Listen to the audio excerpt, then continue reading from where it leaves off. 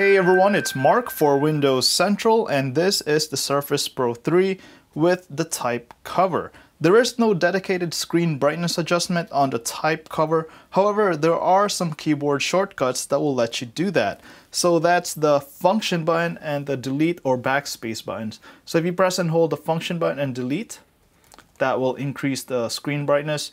If you press and hold the function and backspace buttons, that will decrease the screen brightness. Also, when you press these buttons, the adjustment will show up here. A notification will show up on the upper left corner. You can slide up or slide down to adjust it directly on the Surface Pro 3. Of course, you could do it the original way, which is to swipe from the right edge of the Surface Pro 3, tap Settings, tap Screen, and then adjust with the slider over here on the lower right corner.